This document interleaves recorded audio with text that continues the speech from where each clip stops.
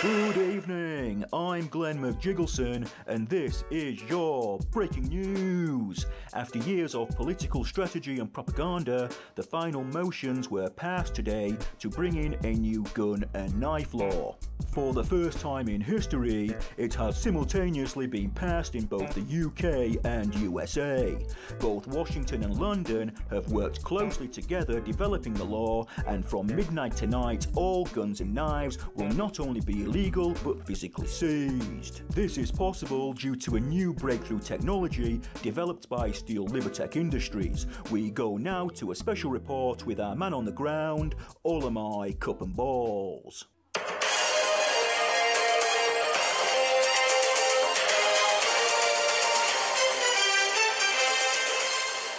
Yes, thanks for that, Glenn. Yes, I'm here at the Steel Libertech Global Headquarters, where the new technology has been in development for several years. After midnight tonight, Steel Libertech seizure system will go live, and every gun and knife owned by the public in the UK and USA will instantaneously be confiscated and destroyed. Now, this includes every type of gun ever created and also every type of knife, from swords all the way down to your typical and simple dinner knife. This confiscation process will be achieved by an extremely advanced array of orbital satellites, which will instantly lock on, beam away and destroy every public gun and knife in existence. The satellites have been launched over several months in preparation for tonight's event.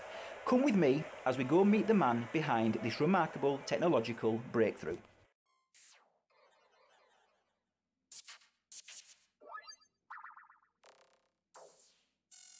I'm here in the Applied Sciences Lab, where this transporter beam technology was conceived and developed. And there is the genius mind behind it. Perhaps I might be able to get a few words with him. Dr. Papadopoulos, can we have a few words, please? Now, can you try and explain to our audience, in layman's terms, what will happen tonight when your system goes live? Don't be too proud of this technological terror you've constructed. The ability to destroy a planet is insignificant next to the power of the Force. As I was saying, my satellites have been designed to locate the specific temporal resonance of any type of gun or sharp object and beam them away through the space-time continuum. So basically what you're saying is that every gun and knife emits its own unique temporal signature, which the satellite will lock onto, then transport them into a mini self-collapsing black hole for destruction.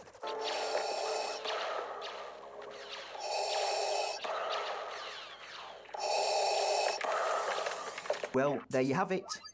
Back to you, Glenn, in the studio. We're told to expect a 99% reduction in crime, and the supporters of this action are heralding a new utopian society free from crime and violence. Do you have any final thoughts or predictions on what the future will hold? Well, I have to tell you, Glenn, I am not convinced it will do anything to reduce crime, and I don't think it will bring about any kind of new paradise. The way I see it, all that's going to happen is the general public are going to suffer in their day-to-day lives, and of course, the criminals will adapt and continue to perpetuate crime. Thanks for those thoughts, Olamai. We have some breaking news. Protests have broken out in the capitals of both countries as the clock nears midnight. God help us all. 10, 9, 8, 7, 6, 5, 4, 3, 2, 1, 0.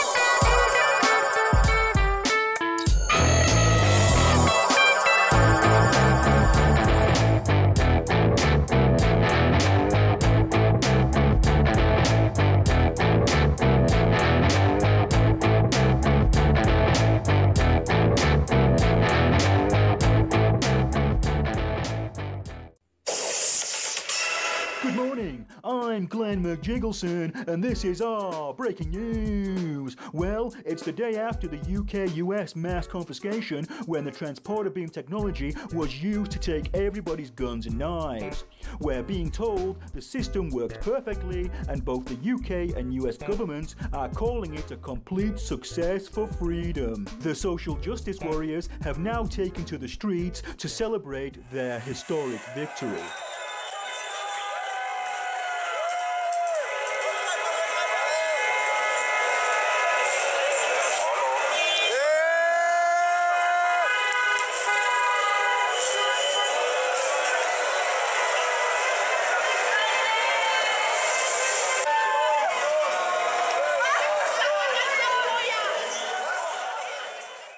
Yeah, now I'm on the streets in what has turned into Social Justice Party Central.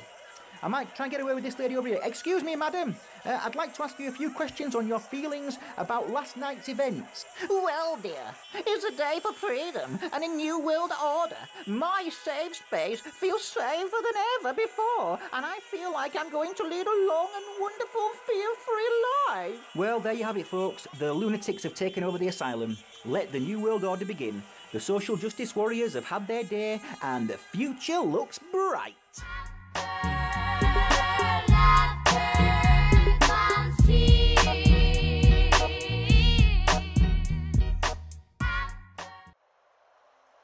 Hey, you shit stain. What did you just call me? What, me? I just say I like your beans and you pick a stick. You motherfucker. Nay, I mean, no.